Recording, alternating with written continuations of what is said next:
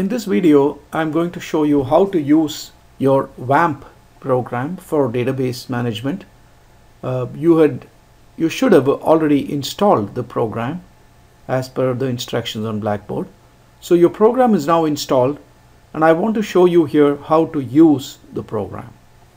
Okay, so if you've installed the program correctly, you should see an icon that looks like this, a W, and then wamp server.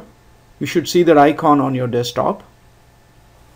So of course here I'm showing it to you with Windows 7, but it's the same thing on Windows 8 also. You'll see it on your desktop. So once you have it on the desktop, you can start the server by double clicking the icon. Of course you're going to have some question that Windows 7 or Windows 8 is going to ask you. Say yes.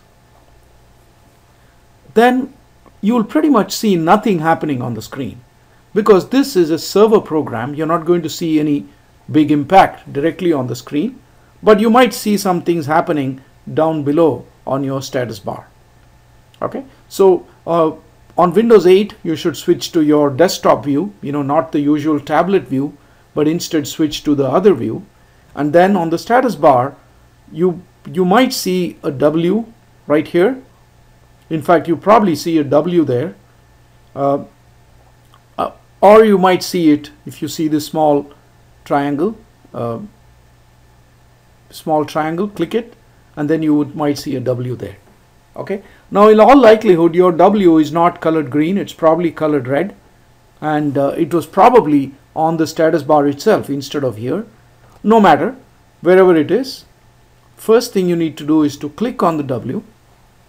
Okay, and then you should click on Apache, not click on, just take your cursor to Apache and then go to service, and then you can do a test port 80. Okay, and then normally port 80 should not be occupied on a computer on which you're not running a server, but it's possible that port 80 might be occupied if you're using a program like Skype, which also uses that port. So it's a good idea for you to click port 80, click the test thing, and then it says, in my case it says port 80 is actually used by this server, and of course that's because my wamp server is running. In your case, if port 80 is not being used, it will say port 80 is actually not being used, or if it's being used by some program, it will tell you which program is actually using it. Okay, so if you have Skype running, you will probably get the message saying port 80 is being used by Skype. Then of course if port 80 is being used by a program other than Apache, then you need to close that program down first before you can proceed. Okay, so once you close that program, you can then click on this and click on the W icon again, and then you can go to Apache and then say services, service, and then you can say install service. Okay, in my case I'm not going to do that because I've already done it. So once you say install service, it'll come up with a window saying your system is currently blocking this Apache program. Do you want to allow it? And then you can say allow it. Okay, this is not what you'll see. This is just an error on my computer. Okay, so once you say allow, it'll install the server. It'll allow the server to run, and then again you click on this, and then if it says put online, see, the server has to be online before programs can access the server. Okay, so if it says put offline, then of course it means that it's already online, so there's nothing you need to do. But if it says put online, then you need to click put online.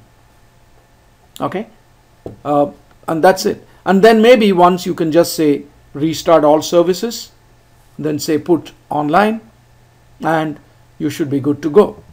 So once you have done that, your servers should all be running, and all you need to do to make sure that your servers are running is to again go to W and then just click on either I would suggest click on PHP my admin. Okay, or you could click on localhost, in which case it will open a browser and show this screen that you're seeing here, right? Then you can actually close this tab down, go back, click on this, and then PHP my admin. If you see the screen, then you know that all is good. Of course, your screen won't look exactly like my screen because your database is empty, whereas I already have several databases on my computer, but you should generally see this screen. So once you have the screen, then I suggest that you take a screenshot of the screen by doing print screen on your keyboard or whatever mechanism is on the latest and greatest laptop that you have, and save that screenshot, and that's what you'll submit as your submission for assignment 3. That's it.